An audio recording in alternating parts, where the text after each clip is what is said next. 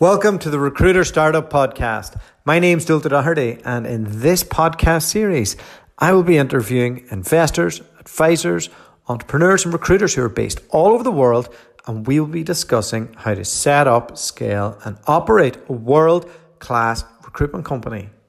Today, you're in for a treat. I am joined by Joe Mullings.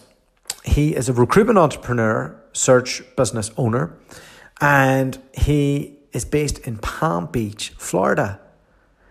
He has a medium-sized firm, so he's about 29 people working for him, and they're bringing in about $8.5 million a year. And now what sets his firm apart from other ones in the marketplace is 7 of his staff members are digital media specialists. And his whole process is about how he's embraced content and digital marketing, but also kept the traditional tools alive of using the phone, but only he prefers to use it in a smarter way, in that, everything they do is based on them building awareness so that whenever they do make the call, it's a lot easier than it would have been otherwise. And he's gone into how he went about that and his backstory beforehand. So hope you all enjoy.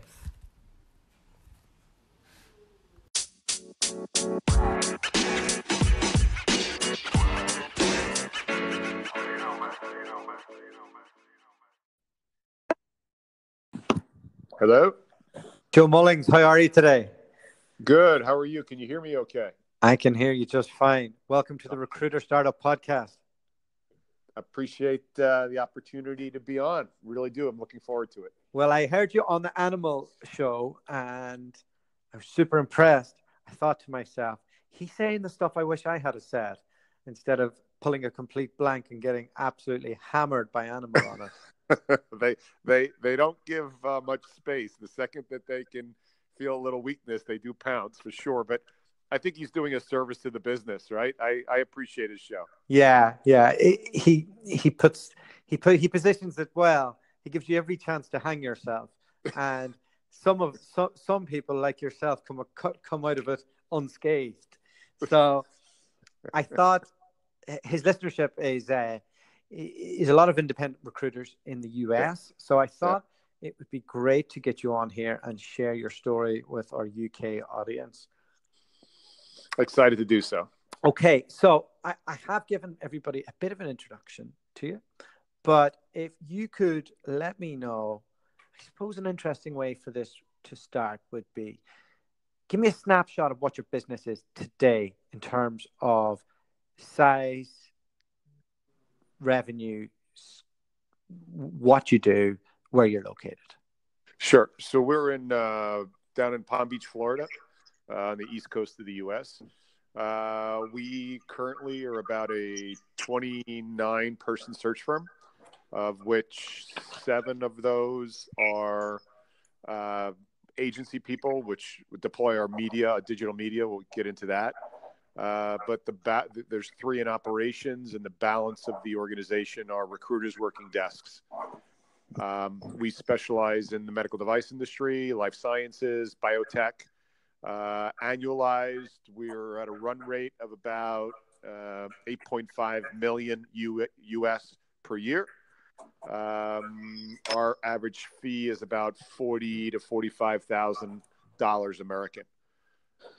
We work all functions within the medtech industry: design, development, quality, regulatory, general management, C-suite, what have you. Been at it for 28 years. Became a recruiter December 4th, 1989. Brilliant. Opened my own firm in January of 1992. Okay, great. Walk me through those early days. How did you get into recruitment? I went to school. I got a mechanical engineering degree from the University of Dayton, Ohio in 1984. I went to work because I read the Handbook of Life, go to college, get a job, get married, and then, just become an automaton the rest of your life. Well, that didn't work out real well. I spent just a couple of years in engineer very early in. I knew I did not want to work for a corporation. I was an entrepreneur, built a couple businesses, sold them for a lot of money, took some time off, lived on a boat with my dog, Brain started to turn to mush. Went into a friend of the family's headhunting business. Asked him to find me a job. After about 2 hours of talking to him, he asked me if I was interested in doing what he did for a living. I said, how much did his top salesperson make? He told me what he made. I said, when can I start? So that's how I got involved in search. What do you think it was about you that wasn't suited to the corporate world? I don't like to be told what to do. Very plain and simple. Always been an entrepreneur. Always willing to work harder than everybody else. In fact, my very first day on my job as an engineer, I worked through lunch, and two of the senior people came over to me and told me I can't do that. I have to take my lunch. It's not appreciated that I'm working through my lunch. And right there and then, I knew I wasn't cut for that type of business. Okay. So those early days in recruitment, what year was that? That was 1991, did you say? No, December 4th, 1989 was 89. my first day. Yep. So 99, 90, 91, which were tough years in the business. What was recruitment like back then? Because that's around the dot-com era, right? Yeah, even before that. No, way before that, because we mailed resumes, so we didn't even have a fax machine. We certainly didn't have computers. We worked out of index cards in a little plastic container. You got these books that were SIC codes, and based on 4 codes, you knew what they made and what industry they were in, and you were given a book with the name of the company, the phone number, and basically what they made, and you called up the switchboard and you got through to somebody, and that's literally how you did search. Is this real Glenn Ross? Oh yeah. In fact, funny you say that. When I opened my firm, your very first day in our firm back then, you watched that scene with Alec Baldwin. That was the very first scene you watched. That's a great scene, by the way. Yeah, it is. Okay, so obviously an entrepreneur. Yeah. You do 2 years working for somebody. Yeah. What were the decisions that led you to setting up your own search firm? Or did you go into that firm knowing that once you got that process down, it was highly likely you would go out on your own? The gentleman who hired me, Sebastian Lavolsi, God bless him, great man. When he hired me, I told him I was only going to work with him for 2 years and that I would be opening my own firm. That's ballsy, isn't it? Yep. And he looked at me and he said, Joe, if you're able to leave and have enough money to open up your own firm, I'll support you. Wow. And again, he was a friend of the family, so there's a little nepotism there. 2 years and 2 weeks to the day, I told Seb I'm out. He sent me away with my database and let me open my office down in Miami, Florida. Now, footnote, I heard he was closing his office about 15 years later. I called him up and I said, I heard your office is for sale. He said, it's not for sale. I'm just closing it. I said, no, I heard it's for sale. I flew up to Northport, Long Island, and I stroked him a check large for over 6 figures or large 6 figures as a way to say thank you, and bought his database and never made a placement out of it. That was that was very big. That was very big of you. Now, if a cocky kid came and said the same thing to you now, would you punch him in the face? I would giggle.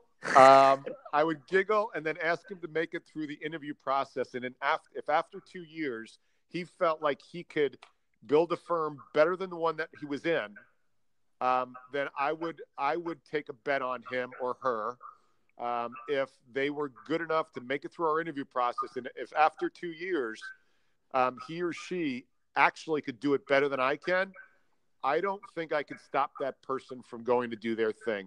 But I would remind them that an owner is different than a billing desk. We'll jump into that, shall we? What do you mean by that exactly? So when I got into the business, or maybe some of your listeners did, it was literally a phone. And as I said, we mailed resumes and eventually got a fax. And it was a low overhead business. All you needed was the phone and a good shtick. I believe, as recent as the last few years, most of the industry has not realized that there's been a tectonic shift in the way the business is done. And it's okay if you still do it the old way and you're only going to be in the business for a couple more years, and you want to have a practice, which is cool, 1 or 2 desk office, make your 150 to 200 American a year. But if you plan on building a firm and you are not already indexing towards a major media strategy to augment, not to replace, to augment and enhance the skills at a desk level, you're going to get crushed. And we will jump into that, I promise, because I've got a ton of questions on that. But walk me through those early days. You're a young, cocky guy. You've got a few pounds in your pocket. You've set up. Have you set up by yourself? Is it just you? Have you gone in with somebody else? Have you rented an office? Are you doing it from home? Like, set that scene for me. Sure. So my college roommate, Jim Weber, was living in Europe. He was over in Germany selling cars, military overseas sales, the gray market in cars. He made a bunch of money. He was coming back. He asked me to find him a job.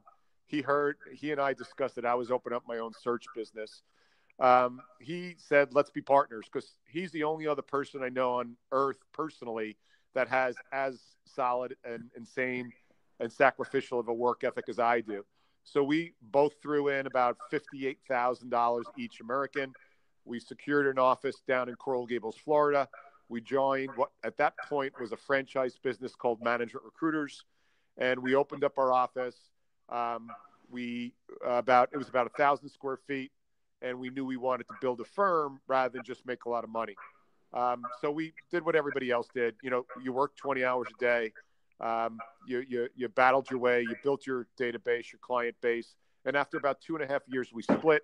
We had differing philosophies in the business. I went my way, he went his way. We still do split business today and are good friends today. That's amazing. Okay. So, why did you buy a franchise? Why didn't you just set up? Because I came out of a Management Recruiters office, Management Recruiters franchise in the States here. And in my very first year, I was top 10 out of 5,000 people. So I figured out the game. And of course, they gave me the verbal blowjobs and told me how great I was. And they tell me I'll be able to scale out and have this great organization and be able to, move thousands, which I always wanted to do. I always looked at search different. So I signed up for the franchise. It was great. And again, they made me the queen of the ball as a very, very, very young guy in an old person business. But after paying 7.5% royalties over about 6 years or so, I was looking at how much money I was giving away, and I was actually ahead of the business. I mean, we used Lotus Notes and optical character recognition on resumes before anybody ever thought of it in the search business. We wrote our own software, so we were using that kind of scanning technology before everybody else. And after a while, we were just doing it totally different than they were. I bought myself out of my franchise and then went independent. All right. Walk me through how you scaled up in terms of numbers. And did you peak at any stage? Did the recession affect you? When did you see LinkedIn and the recruitment market shift a little bit?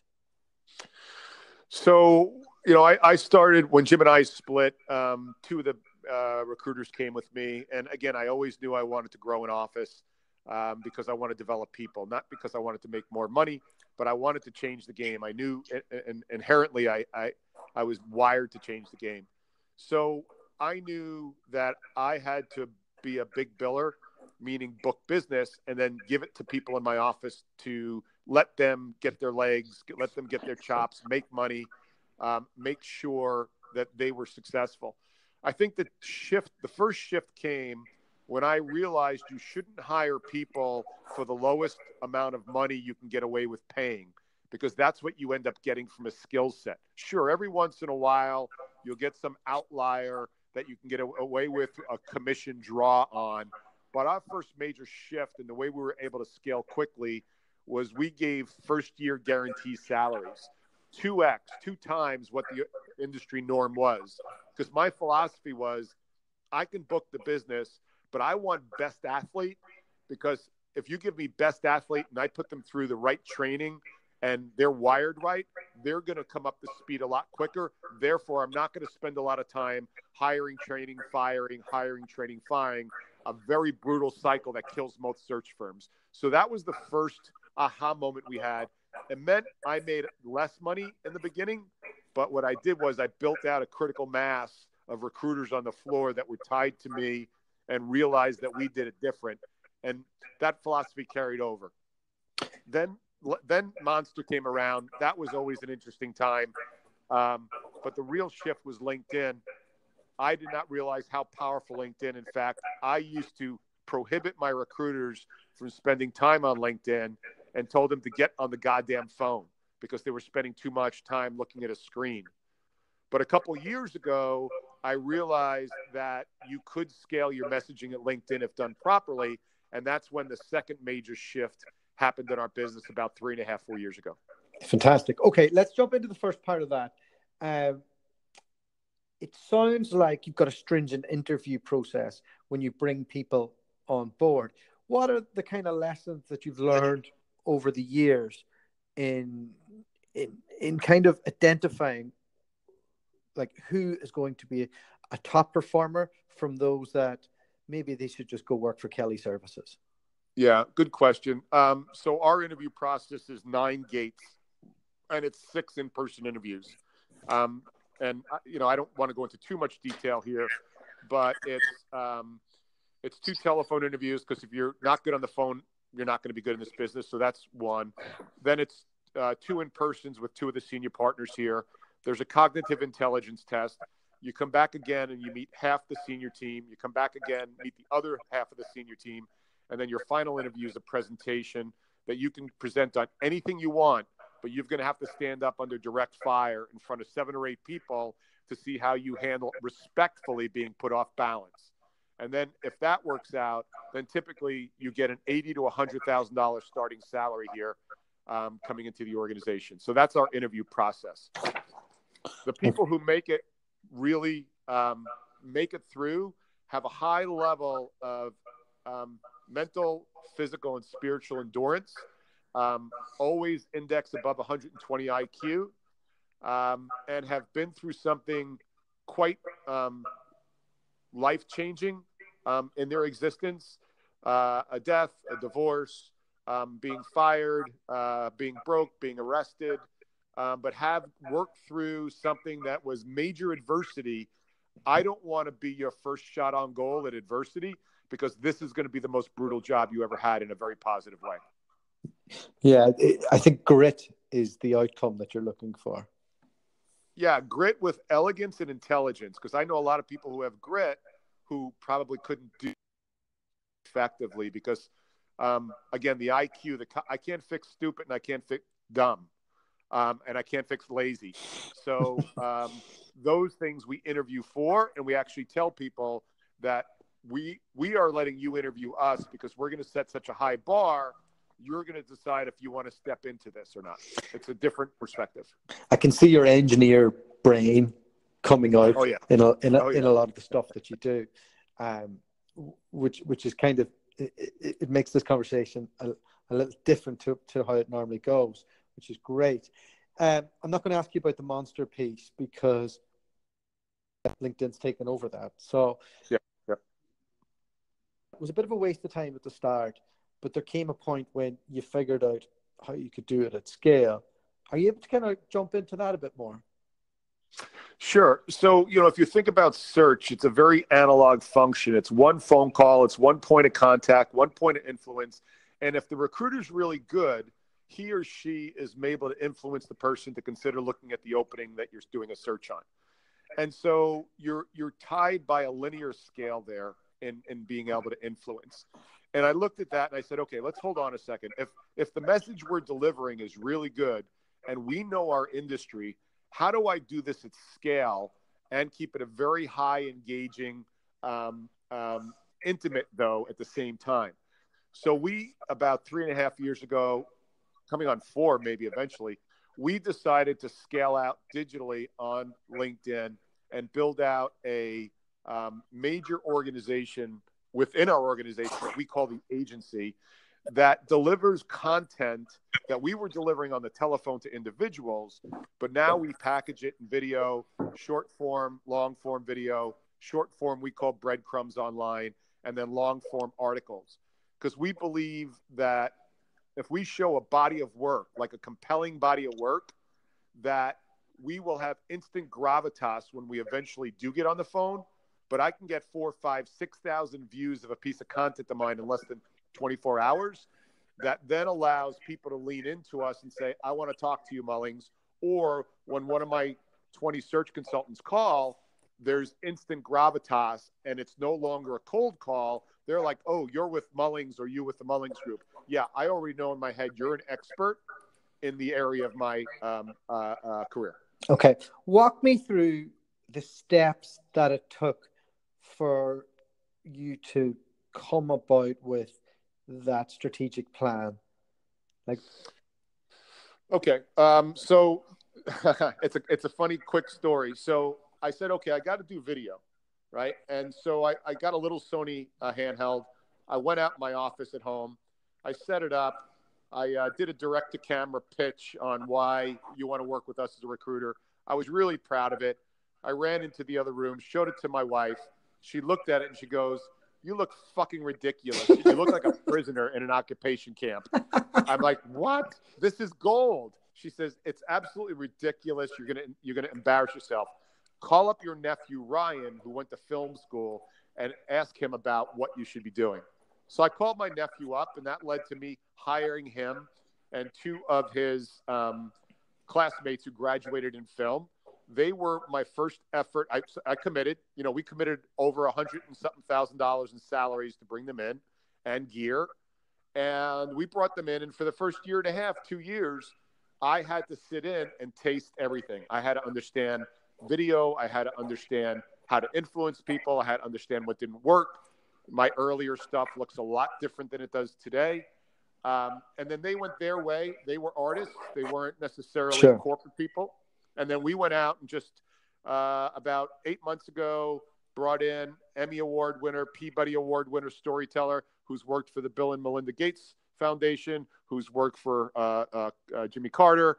We got another guy who's my director of photography, who has worked in NFL films, NASCAR, reality shows. So we went out after we knew this was it, and we threw major resources at scale. We have an in-house studio here. And again, I think our spend is north of $600,000 a year in media agency efforts. Okay, that's incredible. Now, can I jump back in? For those of us who don't have Ryan as a nephew, and don't have a massive budget, what were the kind of lessons that he was giving you on what makes a good video, and what are the type of things that you need to be doing to engage with the audience in the right manner? Was there any takeaways that you could let us know about?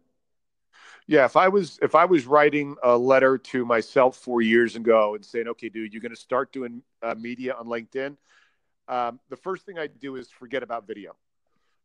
It takes too long to shoot. You're going to be competing and people are going to look at it. Now, there are people listening to this that are going to say, yeah, but I see Gary Vee on a phone, or I see Branson on a phone. But, dude, they're an already established brand.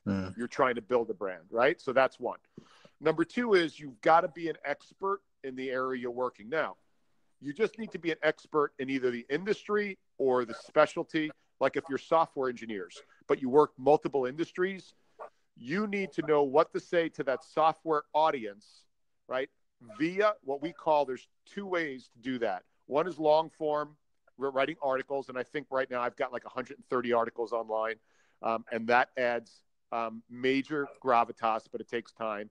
And then we use breadcrumbs, which are very short. It's 1,300 characters, and you can usually post a picture on there that's relevant to it.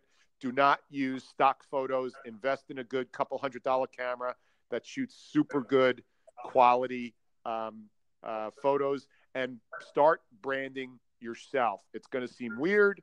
It's going to seem egotistical, but people want to know what you look like, how you look like as you give out this information that's going to be valuable. And look, eventually the market's going to say you suck, or they're going to say you have something interesting to say. But either way, it's going to take time. If you suck, here's the good news. You once sucked at everything you're great at today. You just didn't quit. The long form piece interests me. It's so I was trying to work out how to go about that myself, and I find myself going, oh God, there's a lot of work here.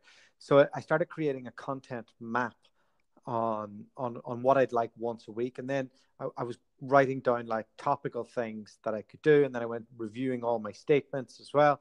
And before I knew it, I had a list of everything that I wanted to say for next year. But there's an incredible amount of work. Did How were you able to get your content writer to write in your own voice? Oh, I write everything myself. Nobody's ever put out one word on my behalf. I write every single posting. Nobody's ever put out anything, single word ever that you've seen me put online ever. Okay, all right. So a large part of your day now is creating content. No, I work a desk. I'm the number one biller in my office. I work. This is going to sound corny. I've never fucking worked. I do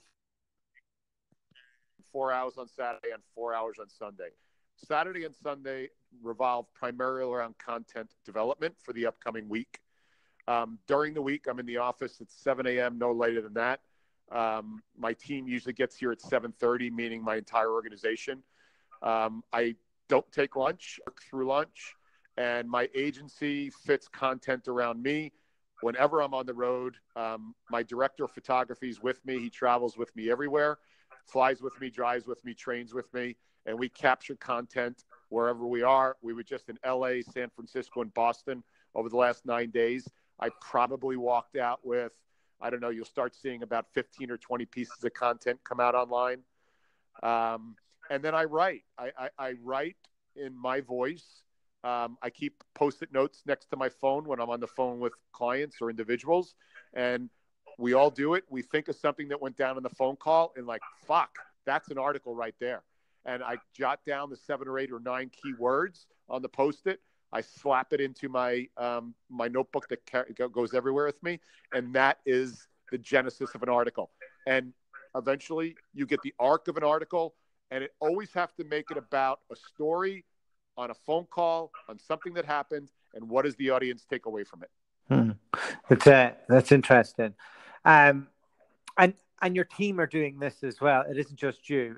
Is everybody like developing their own personal brand? Is that are they kind of targeted on that as a business?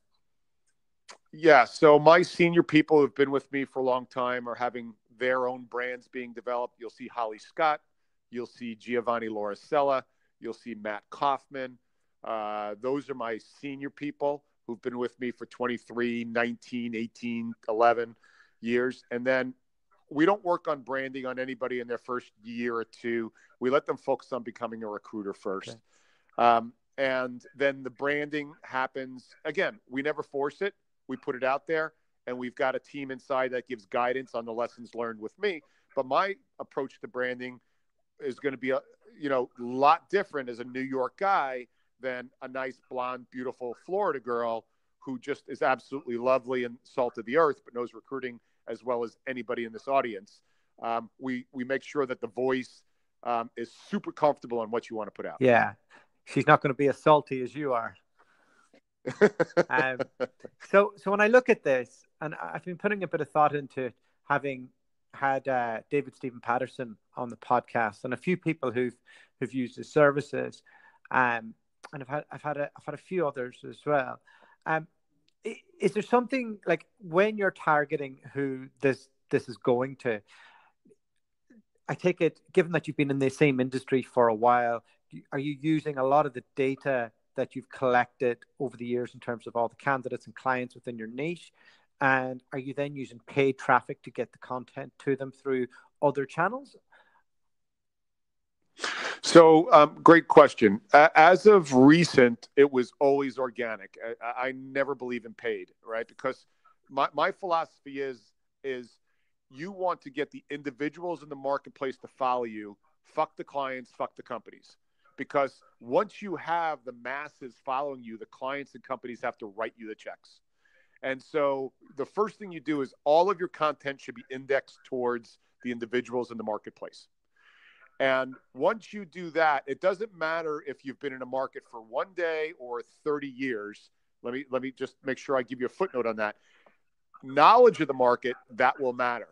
But how you position and how you deploy your content doesn't matter. Human beings are human beings. They take in content the same way, right? You have to inform, educate, and entertain. And so you have to make sure that your voice is entertaining enough, unless you're absolutely a industry expert already and people are willing to listen to you. So I would say we just started on paid. And here's what I like about paid. If I want to get to the VP of marketing in a widget company, and there are 42 widget companies, I would put out a piece of content. I would call up my team and say, okay, let's go shoot this. And again, if you're listening to this and you don't have a video team, you can say, I'm going to write a very specific article about widgets. And then you can go on LinkedIn and you can go paid, and you could make sure that that article or that posting ended up on that VP of widget marketing's desk in the 42. And you can do that for 2, 3, 4 weeks in a row. And if your content is good enough, he or she will read it and potentially respond to you. Or you do it 4, 5, 6, 7 times, and eventually you figure out how to get in front of that person with a phone call. That's all content does, but your content has to be good to get their attention. And when you're doing that, are you using multiple channels to retarget them? So like, you're posting on LinkedIn, you're spreading that. Are you then retargeting on Facebook or YouTube, or do you have a science behind that? Yeah, so I will retarget. So I will go after the VP of widget marketing. I would then find out their names in particular. I would then tag them in another posting I had, even in the comment line. So they're like, who the heck is targeting me? Oh, it's Bob Smith. But isn't that the guy, or isn't that the girl? Right? I would do that. I would name their company in another one. So you want to get multiple shots on goal that eventually you have their attention. Now, what you do after you get their attention really falls within how good of a headhunter you are, right? So that's really important to understand. In regards to other retargeting, I believe LinkedIn is the only platform, because our brains are wired that way. I think Facebook and Instagram are a waste of time. That is escapism platform that if somebody's pitching me for a job on there, I'm either escapism on Instagram looking at pretty pictures, or on Facebook, I'm looking at my cousins or my school chums or family. The second you start to solicit me from a job on there, my brain is not engaged in that. But when I'm on LinkedIn, I have my job chin strap on, and I don't mind being engaged there intelligently. And in the same way, I don't want to see stupid videos about puppies or kittens either. So you have to understand the psychology when you're trying to deliver your message, that it's the same human being, but they're engaged differently on the content they're going to take in on the platform they're playing on. Yeah, no, that makes sense. But I suppose there's also an argument that says that if you are retargeting on Facebook, it's not done with the same piece of media. Maybe there's something else that you can do to keep your brand in front of them on there. So like, I would do a lot of international recruitment. So it might be a destination-based article that would hit their newsfeed. That isn't like, oh, here's my job, come and approach me. Yeah, and it's a couple. It's a couple different avenues. Not everything's the same, right? To me, that's more like a broad stroke of keeping the brand. But if I'm going to throw a dart or I'm going to have a sniper rifle, my sniper rifle is always deployed on LinkedIn. Yeah. I haven't used any paid thing ever, so I'm really just at the start of the journey of exploring it right now.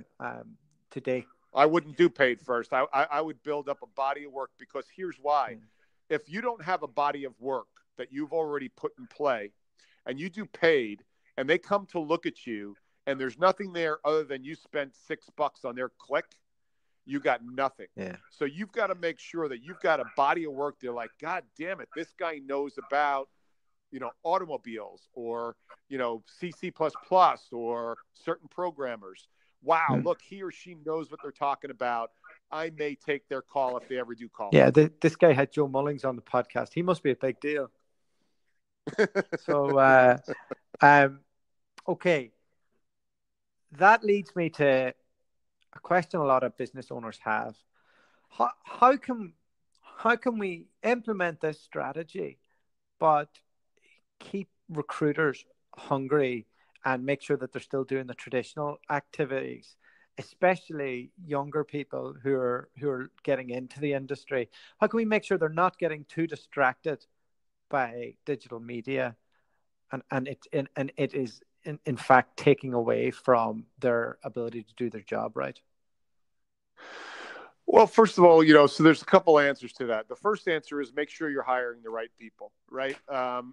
If you're hiring somebody and you can't figure out in the interview that they get easily distracted by the career squirrel or the work squirrel, then that falls on you. It's not their fault. You're the one who hired them. Number two is you need to explain to them, how does your process work, right? My people know that the top of the funnel gets filled up in a classic recruiting firm with A, B, and C calls, right? That's what our desks look like. A calls are red hot calls. B calls are, man, maybe they heard of you. C is they're ice cold. So I explain our digital strategy is here to make sure that we load up the top of your funnel with no C calls, primarily B and A calls. And I do that by building the brand around the company, building the brand around me, building the brand around you. So even if you never spoke to me before, but I reach out to you and you know me because of the hard work we've put in on content, that is an automatic A call most of the time. They're like, hey, Joe, I feel like I know you, et cetera, et cetera. Now, that becomes a much more powerful call. I get to a point of gravitas and leverage in that phone call a lot quicker. Now, start to compound that over, if you can make 60 calls a day, and I've eliminated C calls, and now they're primarily B and A calls, and I explain this physics to the new person, all media does is change the level of the call from C to B and B to A. It doesn't replace the call. So if you're going to get pulled into the rabbit hole or chase the squirrel of media, this is not the job for you, and we'll see that very quickly. And I can't not do a business model that makes total sense and has been proven out because I'm afraid somebody's going to be distracted.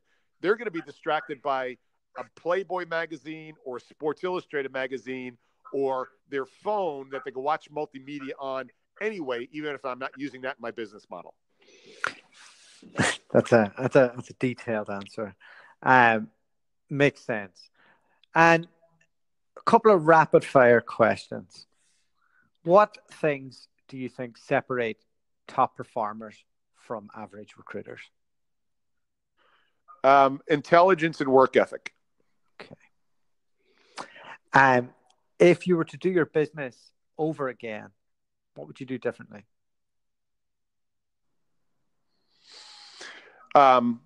This is going to bother some people. I wouldn't do a single thing differently because all the things I quote unquote did wrong were the things I learned the most from.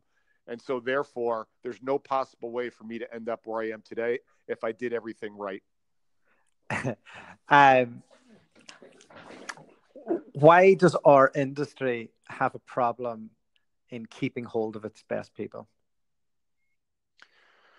Because most of the industry indexes towards staring at a telephone, taking a roll of tape and taping the telephone to somebody's head and giving them zero career growth, zero personal growth, and zero reason to be proud of a market that they're in. Most people go to a fucking bar. When they ask what they do, they're afraid to say they're a headhunter. They make up some other bullshit explanation, and it's because the owner of that organization has not made it a business that has people grow, has people create, and have it be smarter than the owner. Most of the owners in this industry are so afraid of having somebody smarter than them that they avoid them or they create an environment that no longer pays dividends on. How do you inspire millennials? Millennials are interesting, and I don't. My job is not to inspire anybody because that has a shelf life on it.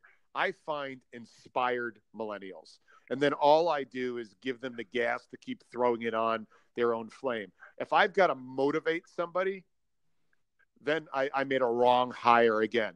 So I find inspired millennials. Look, I hired a fucking 64-year-old fucking guy a year ago, and he's one of the most driven guys in my organization. I got a whole bunch of people in their early 20s. they're outworking any other 40-year-old or 35-year-old I've seen. It's hiring the right people. Joe Mullings, thank you so much. You bet. Pleasure. Thank you so much for the opportunity to share with my my professional allies on the other side of the pond. Fantastic. Loved every second of it. Take care. All right. Thanks, man. Bye.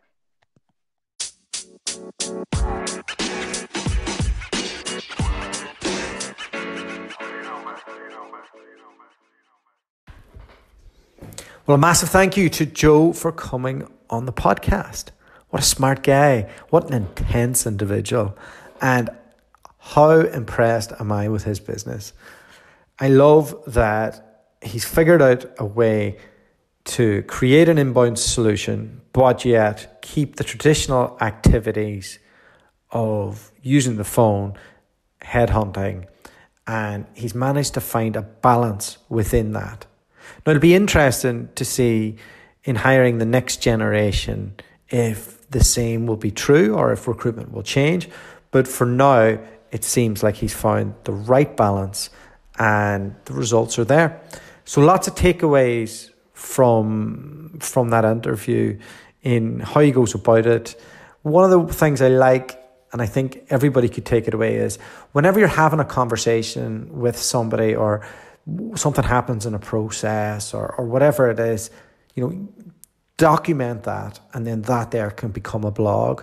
And I do a little bit of that myself, and I find that sometimes those posts are the most engaging and get the most feedback. So we'll be back later in the week with another guest. Hope you're all enjoying the podcast. We're getting tons of listens at the moment, so really happy and enjoying recording them. And if you are, just let us know. And if you want to come on the show as a guest, no matter if you're Joe Mullings or you're Joe Soap, I don't mind. Just want to talk recruitment. If you've got some interesting ideas and a good story, let's have you on. All right. Till next time, take care. The podcast you just heard was made using Anchor. Ever thought about making your own podcast? Anchor makes it really easy for anyone to get started. It's a one-stop shop for recording, hosting, and distributing podcasts. Best of all, it's 100% free. Sign up now at anchor.fm/new. That's anchor.fm/new to get started.